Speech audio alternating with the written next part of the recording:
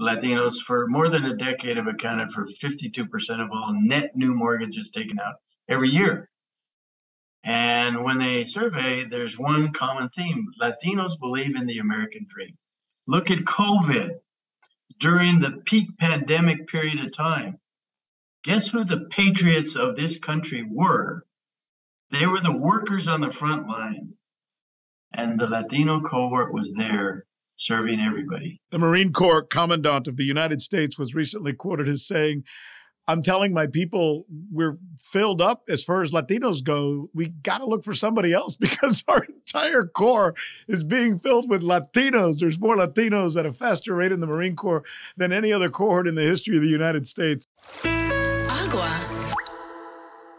My daughter said something to me the other day, and I want to share it with you because, you know, sometimes the experiences that I have are in many ways the same experiences that you have.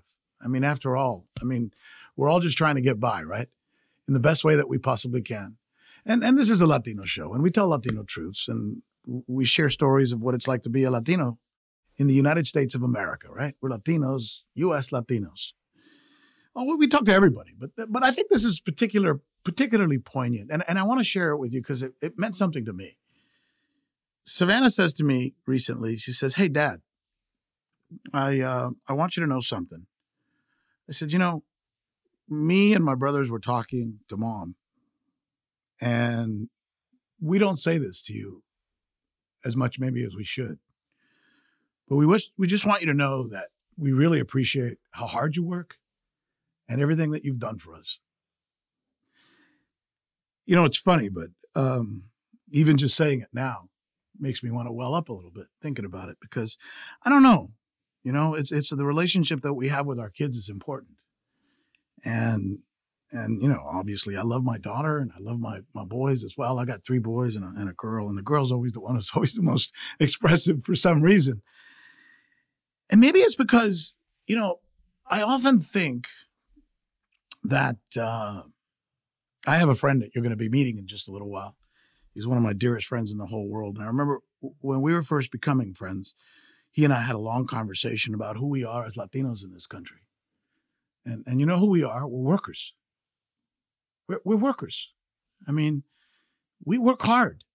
I don't know why. It's maybe instilled in us. Maybe it's part of our DNA. But sometimes in what we go through as men and women who happen to be living in this country has to do with that experience. And sometimes I think in my own little way, for example, as many of you know, I was fired by CNN and then I had to go to work. And I'll tell you, man, I took on 4 jobs. I had a job teaching school in the morning, and then I had a job doing a radio show in the around noon, and then I did a TV show after that, and then I did a show on Fox News after that. I had 4 shows. So it was, you know, relentless. Up at 5:30, go to bed late. And then when we started, you know, building this little thing we called Cano Health, it was a heck of a run as well. And it's shooting a show 5 days a week, serving as, you know, as a CMO. And Saturdays we were doing outings and opening new clinics on Sundays. So it was 7 days a week. Suzanne, my wife, and I, and the kids, we haven't had a vacation in 10 years because it's just been relentless. And so sometimes I think to myself, am I spending enough time with my kids? Am I loving them enough, you know? So when Savannah said that to me, it made me think that, yeah, it's a sacrifice. It's what I saw my parents do, and it's what I do. And you know what it is too? It's what we do. It's what we do. It's who we are. We are, let's face it, we're an industrious bunch. And the reason I'm sharing this story with you is because this last 3 or 4 days, including part of this weekend, I had a chance to go to a place where Latino thought leaders and Latino business people all came together. Tens of thousands of people either there or plugging into what was going on to talk about who we are in this country and where we're going. And what Savannah told me was what I saw there, duplicated, multiplied. It wasn't my story. It was all of our stories. In fact, here's a taste.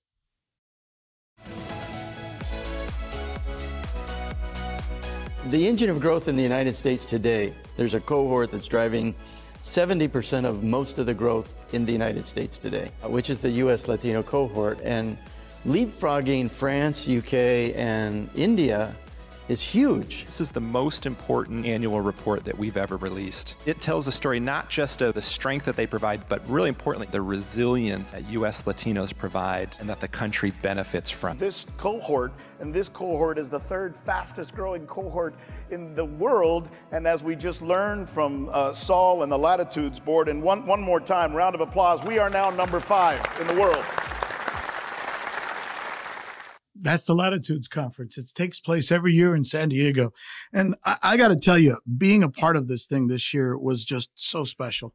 I mean, I've gone to Latitudes in the past, but this thing is, it's a celebration of grit, a celebration of success, a celebration of who and what Latinos are and what they're doing in this country. And it fills me with so much pride to say that and to invite my partner and one of my dearest friends in the whole world, and by the way, my mentor, Sol Trujillo, who joins us now live to talk about this and to talk about what it means. And even before we begin the discussion about Latitudes, I have to say something about Sol, which I think is just marvelously important.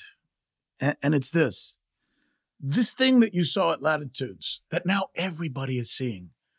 I got to tell you guys, I mean, I hope, and we're going to do things. I want to make sure you all can experience this too. And hopefully you'll be able to do it. But it was the former president of the United States. It was the CEO of Nike. It was the CEO of every major bank in the world. It was every thought leader. It was the entertainers. It was athletes. It was this convergence of these very powerful people wanting to be a part of this. And the reason I say it in those terms is because just, I don't know, 10 short years ago, that didn't exist in this country. 10 short years ago, we had a guy named Joe Arpaio and a guy named Lou Dobbs and a woman named Jan Brewer. One of them was a governor, one of them was a sheriff, and one of them was a bigot who had a television show on CNN. And God bless their souls, man, but they woke so many of us up. They said horrible things about Mexicans and about Latinos. And this man whose voice you're about to hear, he heard that. He heard that, and something in his belly said, I got to do something. I got to do something. And he did.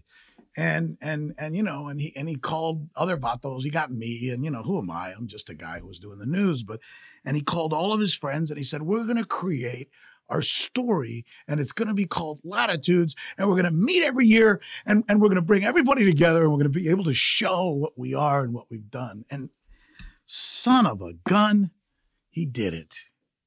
And that's who Sol Trujillo is. So before we get into the story of Latitudes and the statistics and the metrics, which are unbelievable, the depiction of who Latinos are now in the United States, I just want you to meet Sol. And I've got to start with the question, why did you do it? What drove you to do it?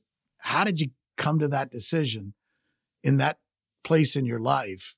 As one of the most wealthy, successful business persons in this country, to suddenly take that pivot? Well, Rick, I think first of all, I'm an American.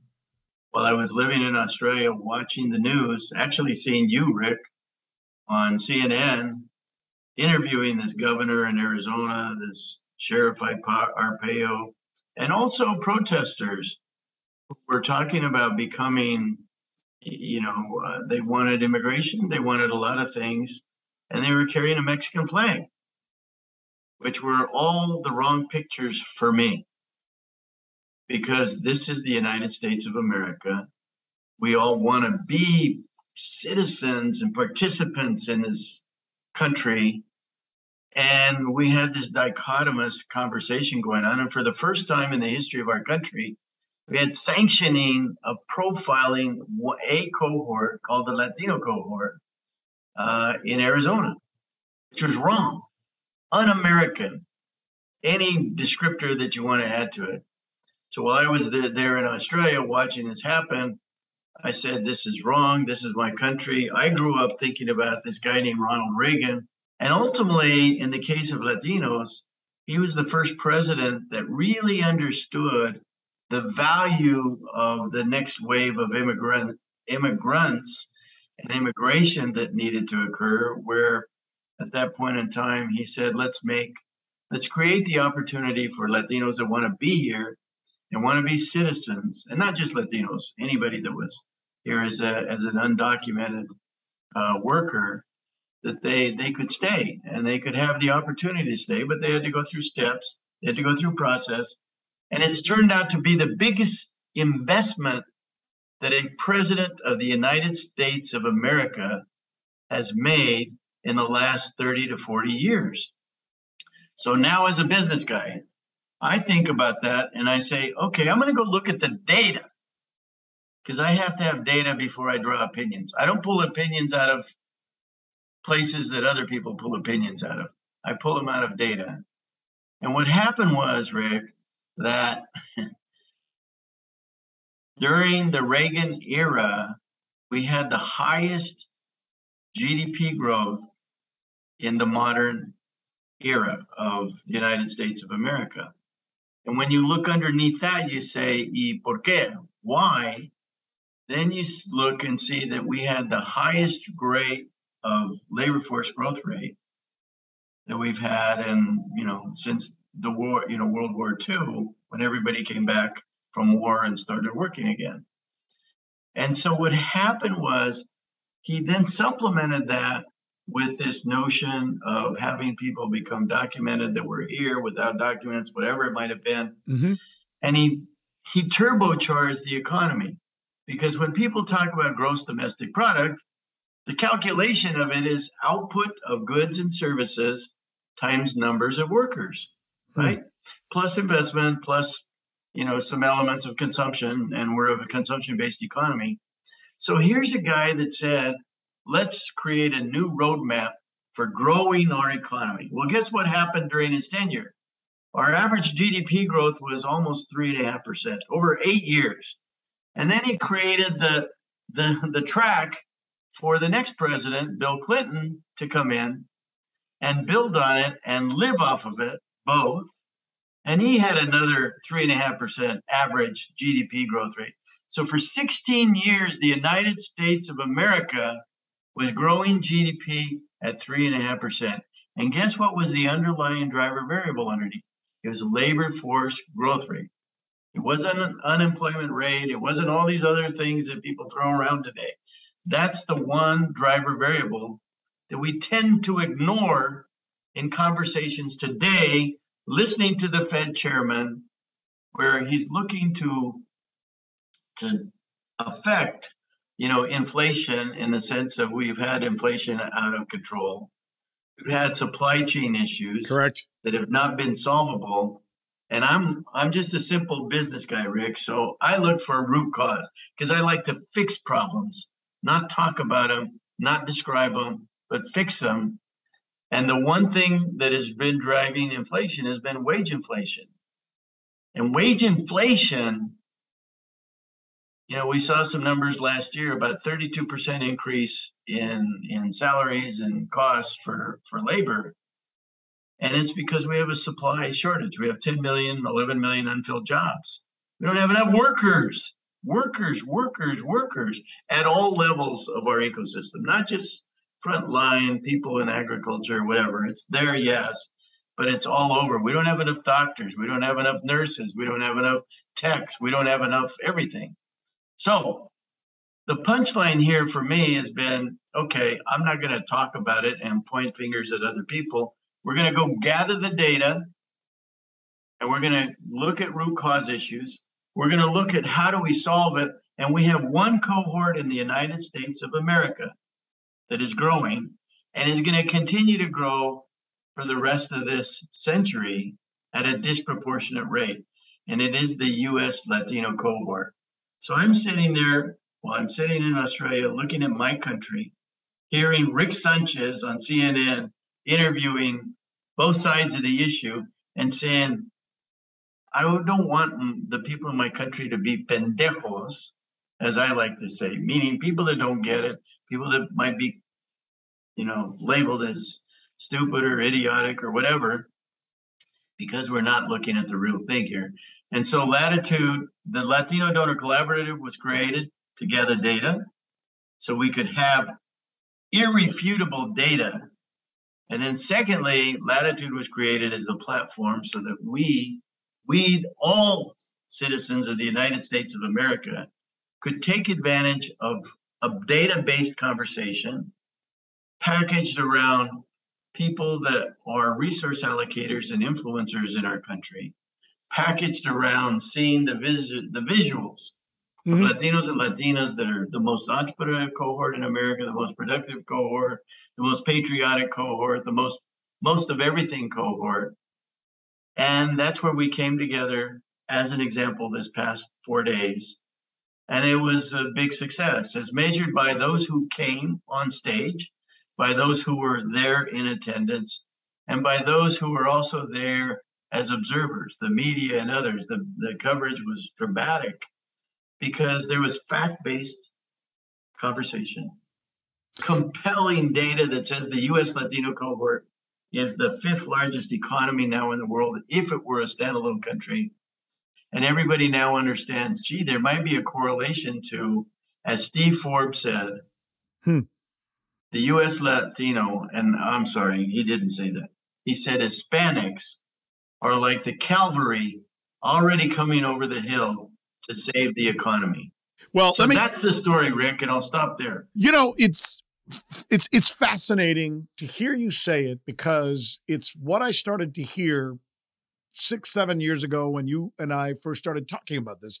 And here's the difference that I think we all have to understand about Sol's approach and others' approach. Yes, I was one of those who was on TV and I was doing my best at CNN, and I probably got myself in trouble for it because I was a little too loud and a little too proud, and maybe I should have held my lips or, held my thoughts a little bit. But Sol took a different approach to this. There were people at the time who were protesting Joe Arpaio and protesting Jan Brewer and holding up signs and saying this is terrible and why are they saying these things about us and these people are wrong and they shouldn't do it. But nobody was refuting the argument with data and metrics. See, if there's one thing that I learned, and I think you need to learn too, from Sol, is that he has never once come at this and said, well, I'm going to sit here and get sad or cry or complain or wah about what they're saying. No, he's never done that from the very beginning. And by the way, we're talking to a guy who is a trade advisor for President Clinton and President Bush, was the CEO, one of the most important CEOs in 3 different corridors of the world, in Australia and France and England and the United States. I mean, talk about a guy who's worldly. Talk about a guy who could just take, his wealth and go get a yacht or a boat or something, I don't know, a couple of horses and just sit around and count his money. And he said, no, I'm going to tackle this. And here's how I'm going to do it. I'm going to show the world and U.S. citizens of all stripes that Latinos, when measured, are contributing thusly. That's what he did. And it sounds simple now, but nobody else thought of it. And that's what we just celebrated at Latitudes in San Diego. That's exactly what was celebrated. It wasn't, oh, look at us and we feel bad because those people said nasty things about us. No, who cares? They can say whatever they want. Here's the facts. Here's the metrics. Here's the numbers. And that's, I'm sorry, Sol, I don't want to sound like your cheerleader, but that's the Trujillo difference, man. That's it. Yeah. And Rick, thank you for saying that. But I really, the root cause of what I'm doing is for my country, for my kids, my grandkids, maybe their grandkids, because I love my country and I have experienced operating business in communist countries, in dictator-led countries, in monarchy-like countries. I've been everywhere, man, as they said in one of the commercials once upon a time. And so I've seen about everything. And what we have here in our country, here in the United States of America, with a constitution that had such foresight and prescience, and also a Bill of Rights that allowed people to be people of equal stature, regardless of who you are or where you came from. I mean, these are so unique and so important, so valued, that when I look at my country and I see right now, what I'd call the divided states of America, I'd say, why are we divided? I can complain about it and point fingers and call people names, and I can do all of that, which some of it is true. But I say, no. Our job is to bring people together, reduce the amount of fear that exists. And yes, there's always going to be a cohort of people that just like to hate, and they're going to hate. But if we can get the vast majority of Americans to come together and understand that we're one, we're familia, as I like to say at Latitude. Everybody that was there, whether you were a Latino or Latina or an Anglo or an African American or whatever Asian American that were there, we're familia, because we're talking about a common view of our country, a common future for our country, and a competitive winning environment for our country. Well, and nothing seems more important now that we should address than the fact that Latinos, who used to be the 7th largest GDP economy in the world, we learned this weekend just moved into 5th place. That means Latinos, if we were a country, we would represent the 5th largest and most powerful economy in the world, only behind what? The United States, China, India, Germany, and then us. I mean, that means we're ahead of Brazil, we're ahead of Great Britain, we're ahead of Italy. This is really powerful stuff, which goes to what you are saying, Sol. If we're the 5th largest economy in the world and we're within the United States of America, take us out and our country becomes, I don't know, the Netherlands. This is important for all of us, right? Yeah. If you took the Latino cohort out of the mix in the United States, we'd grow, in terms of absolute volume, 1/3 less. Wow. So the U.S. Latino cohort is generating, although they're about 18, 19, 20% of the total population, they're generating about 30% of the volume growth of the United States of America. But they're growing consumption. Remember, we're a 70% consumptive-based economy. They're growing consumption in this last report nearly 3x over a period of time as the rest of the economy. So this cohort is critical and essential for what is already happening. But guess what? There's an even better side to it. There's catalyzation that can happen. There's more engagement that can happen if Latinos were covered. So I want to make 2 points then. I'm a capitalist. So everybody that knows me knows I'm a capitalist. I love competing, but I also believe that capitalism should work, as a principle. And right now, 21st century America, it's not working as well as it could. And here's the reason why. You have a cohort that's generating 80% of all net new businesses, 50% of all employer-based businesses, supplying 80% of the net new labor force entrants, and growing consumption 2x, 3x the rest of the economy. That's Latinos in America. You would think, which are the Latino cohort, right? Which then you would think there would be huge amounts of capital flow into it.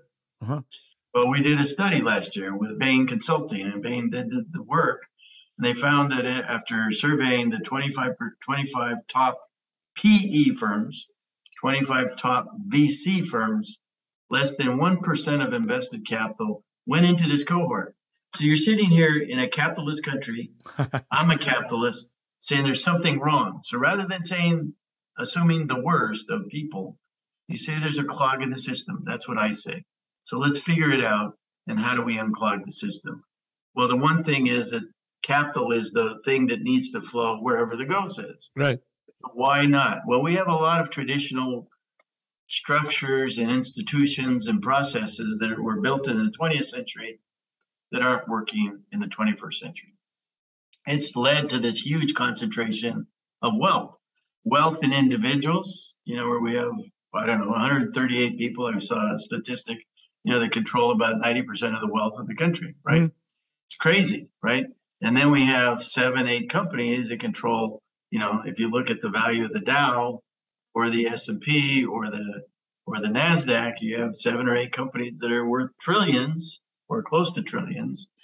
And they're over concentrated in terms of wealth. So is that good? It's great that we have really competitive companies. It's not great that so much is concentrated there. Of course. Because if you go back to pre-Depression era, we had a similar situation with the Rockefellers who controlled oil. We had the Carnegies, we had the Mellons, we had the Vanderbilts, we had all these people who were very entrepreneurial. They're iconic in business history. But what happened is we led to an overconcentration and the economy collapsed. And, it's the old principle that the more people that are working, the more people that are competitively earning wages and incomes, the bigger the economy gets and the more consumption that you have in an economy. So it stands to reason by your argument that if Latinos are the ones who are starting more small businesses at a faster rate than any other cohort in the United States right now, it's like having a garden and you have apples and you have pears, but your apples are doing great. And you've got to decide where to put the most fertilizer because you only have so much fertilizer. And you're putting it on the pears instead of the apples. I'm not the greatest businessman in the world, but I would think you should water and fertilize your apples because that's where you're going to get your most growth, right? Yeah. Isn't this the same thing? And it's also not a zero-sum game. So sometimes it's just a matter of creating structures that enable that. Let me give you the example. This is what I keep on preaching to every financial sector leader and any business leader and economist that I talk to. When China looked like it was going to be really the explosive growth nation that it has become, 25 years ago, people started creating funds, structures. They put capital into them and said, okay, we're going to go invest over here. Right? I didn't know that. And then about 5 or 8 years later, everybody saw the same thing with India. And so what did they do? They created fund structures. They put capital in them. And then they said, go invest. Now, not the first investment. There was no guarantee it was going to make money. There was no guarantee that the second one was going to make money. But they knew that it was growing. So the likelihood, if you're smart and you know how to pick the right businesses or the right fund structures, you could grow. Guess what? A lot of companies made a lot of money over the last 25, 30 years investing that way. Well, guess what? Right here in the center of the United States of America, with not a different political regime, no transportation issues, all that sort of thing, we have a cohort that now is bigger than India and is going to grow disproportionately in the United States of America.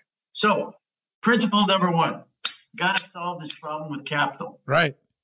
And create structures. And that's where at Latitude, we're pushing a lot of the financial sector leaders to start thinking like entrepreneurs, like they did in the 20th century with the emergence of other global, geographic opportunities. That's a great parallel. We have one here. That's a great parallel. And then the second thing, Rick, that I'm glad you're doing this, is that the media.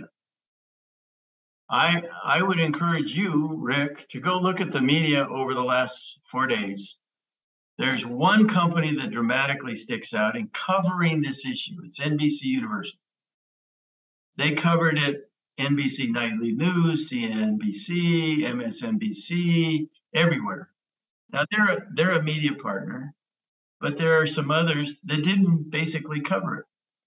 We even had Ameritrade that was covering it every day because they have a lot of traders and business investors that wanted to stay tuned for what was happening each day and covering it. We had Axios, which is a next generation platform They were covering it. They had people there at the event. But there were others.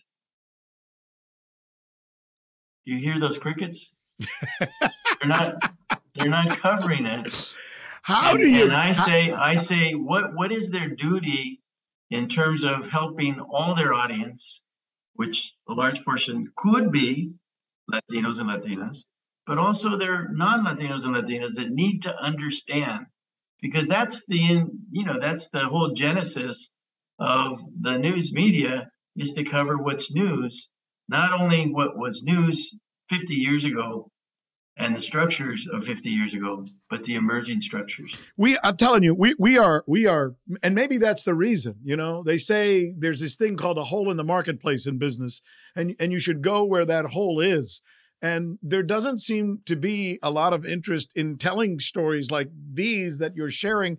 I find it absolutely fascinating. Maybe I'm looking here now. What we're doing here, Agua Media, the Rick Sanchez News podcast, is growing at 440% as I'm looking at it right now. We literally are gaining tens of thousands of downloads and listeners.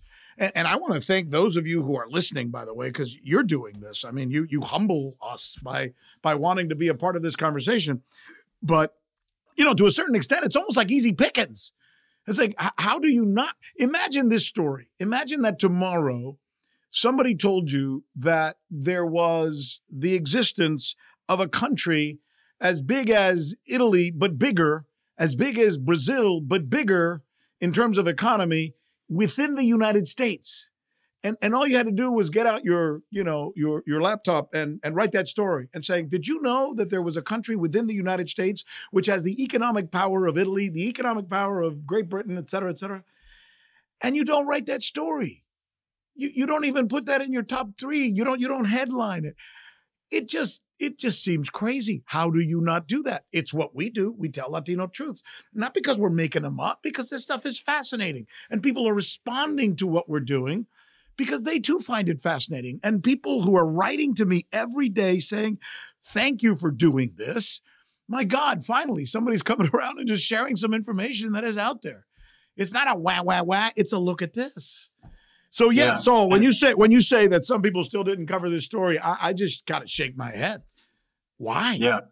And I'm calling him out because as a business leader, as a person that cares about his country, and as a person that tries to tell truths, we're not all perfect, and I'm not perfect. No. But the point is that we try to tell truths. The storyline that the CEOs and everybody that were at the event kept on using was, boy, this is really truth-telling story, truth-telling conversations. And what we need is for the full media industry to step up and cover what's happening in 21st century America, as opposed to still acting like we're in 20th century America. That's number one. And that's the news media side. And then on the entertainment side, we had a big study done by the Latino Donor Collaborative. Ana Valdez presented it, that showed how the entertainment industry, there's only, again, one cohort that is driving the vast majority of volume growth, streaming, ticket sales, all that kind of stuff, which is the Latino cohort. And it's the most under-engaged cohort. The Anglo-American cohort overskews in terms of appearances and leads and all that vis-a-vis the percentage of population. African-American overskews vis-a-vis their population size versus portrayals and all that sort of thing. Representation. The Asian American now really has, in the recent years, has now leaped ahead in terms of over skewing. And then you have the Latino cohort that's nearly 20% of the population and 25 to 30% of the revenue volume and earnings volume of these companies, and is sitting at 3%. Makes no sense. No, you're right. Makes no sense. And so now one of the things I'm going to start doing is talking to investor community and saying, if you're investing in this company and they're not going where the growth is, how do you think about allocating your capital? Because all of us need to think like capitalists. Right. And Rick, I'm a capitalist. I believe that it works 92.5% of the time. Notice I didn't say 100. Right. Because there are times where it doesn't work, and you need safety nets, and you need other things. And there are greedy But people it out, works. and there are greedy people out there who will sometimes take advantage of any system, including our own. Let's just Yeah, Right. but that's part of a capitalist system. It's part of a monarchist. It's part of socialist. Yeah. I mean, look at all these leaders of socialist countries. They have a lot of wealth, and the poor people don't, right? And so there's no perfect system, but the best one I've seen is the capitalist system. Now we as Americans want to see it work. We want to see it work according to the way the numbers are moving, where their growth opportunities are, where they can make more money, and also then represent, because they're going to be representing to make money, who their audiences are. is it part of our DNA? We seem to, you talk about market-driven things all the time. I've learned a lot from you, Sol. And you talk about how capitalism, when it's not crony and when it's not greedy and when it's just, can be the solution to many of the problems in this country. And Latinos seem to fit into that ideology that you just described very, very well. In so many ways. I mean, we lead in mortgages, we lead in buying cars, we lead in attending church, we lead in family issues, we lead in so many of these areas that define what you just said. Do you think it's part of our DNA? Does it come from our grandparent? What is it about us that makes us such a good fit that sometimes is unappreciated? It's really interesting because a friend of ours, Gary Acosta, who is the co-founder of NARA, right? They've been doing studies on real estate and mortgages and all that, and they do research, right? And Latinos for more than a decade have accounted for 52% of all net new mortgages taken out every year. Wow. And when they survey, there's one common theme. Latinos believe in the American dream. They're almost the last bastion of people that believe in the American dream, which is part of owning a home, having a great job, taking care of your family, being of faith, work ethic, as we used to call it, the Puritan work ethic, but it's really the Latino work ethic. Yeah, which is we talk about something on this show a lot, and I use this word a lot. It's vergüenza. Vergüenza is a word that's very Latino. It almost means shame. Do yourself, do your family, do all of that. Your children, your wife, your husband, your whatever. Do them proud and never let your name be shamed. And it's something we learn from our abuelas and our abuelas. And I think it kind of keeps us a little bit on the straight and narrow as well, don't you think? Yeah, and it's really important. So when we think about this notion that says you need to always do more, you need to do more for your family, not just for yourself. You need to do more for your community. I mean, look at the military. I mean, the Latino cohort is overskewing again there in protecting our country. Look at COVID during the peak pandemic period of time. Guess who the patriots of this country were? They were the workers on the front line, serving all of us who were staying indoors, not going anywhere. They were serving us. That's what I call a real patriot that stands out there when there's risk, when there's sadly a lot of deaths. It was a horrible period, and the Latino cohort was there serving everybody. The Marine Corps Commandant of the United States was recently quoted as saying, I'm telling my people we're filled up as far as Latinos go. We got to look for somebody else because our entire Corps is being filled with Latinos. There's more Latinos at a faster rate in the Marine Corps than any other cohort in the history of the United States. And I think that says something. But the statistic that I love, and maybe it's because, I started this show today thinking about my daughter and what she said to me. And, my dad recently passed, and I remember him, and I remember what he instilled in us. So there's this statistic out there that I always look at and I share with people there's so many statistics about Latinos and what we are and what we do. But this one really stands out. The average Latino in the United States works 42 hours a week. The average non-Latino in the United States works 33 hours a week. I don't know why that statistic, and by the way, that's according to the Bureau of Labor Statistics in the United States. Look it up. I don't know why that statistic hits me, but it goes back to that conversation you and I had once. I think it was like 10 years ago, Sol. We had just met and we were getting together for the first time. I think we were going to go to a tennis match in South Florida. In fact, that's what it was. We were hanging out at a tennis match. And we were talking about our families and our fathers and our lives. And, you know, we've done okay and we should be grateful to God for that. But you looked at me and you said, you know what we are? Somos burros. We're mules. I mean, and I take pride in that. I do. I take pride in that. And being a part of a community that never says no to more work, you know, and another opportunity.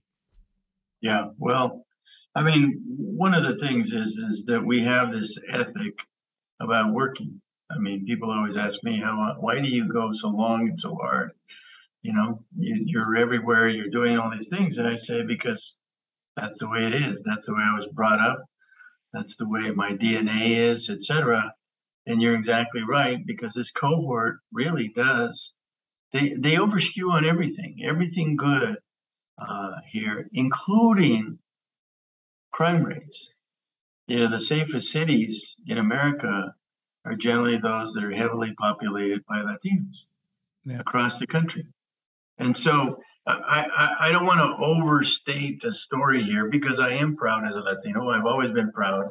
Me too. As a Latino. Yeah. But at the same time, you know, we just need to help everybody understand that there's not a threat here. There's an opportunity. There's the neighboring, the friends, the business partnerships. There's all kinds of things that can be happening at a faster rate, investments coming at a faster rate than what has been happening. And it's going to be good for everybody. Yeah. Rick, I say this, and I say this clearly with a mathematical understanding. If you think about the growth of our country over the next few decades of GDP, this country is highly dependent upon the Latino cohort to be growing at the rate it has been and on into the future. So if you're doing a regression analysis, if you're a statistician, my bet is that the R squared, which is the predictive element to it, would say that it's at least 0.8, 0.9. So this country cannot grow without this cohort. And this cohort cannot grow at the rate it possibly could without the investment and the partnerships and the capital and all those things. And so it's a positive story. It's 1 + 1 = 3 or 5 or 10 if we do this right as a nation. So we start acting like the United States of America again, as opposed to all these divided states and dividing issues that have existed. I am proud of my country, and I want my country to be as successful as possible. One last story then, real quickly. In the 80s, as a business person, I was a young executive, and we kept on talking about Japan and how Japan was going to be the #1 economy by the year 2000, because it was growing faster than the United States. It was modernizing. It was doing all kinds of things. And then this guy Reagan came in and he started talking about, well, we don't want to let that happen. And we need to start investing more in our infrastructure. We need to modernize, all that sort of thing. And he created he and Stockman created this other thing called the investment tax credit. And I was an executive in my company where we modernized in the late 80s and the 90s our infrastructure. We got ready for Y2K. And during that period of time, we had the highest GDP growth rate, right? And all of a sudden we hit the year 2000 and Japan was not passing the United States as a competitive nation. We hear these forecasts about China, right? It's inevitable. China's going to be bigger. They got 1 billion people. They got this or that. People forgot, again, I apologize, Rick, that I look for math on almost any issue. Yeah. So they had a single child policy that they started about 25 years ago. And guess what that's now starting to translate into? A labor force growth rate decline to almost negative. And it's going to happen there. It's starting to show its signs, and they're going to have their own problems.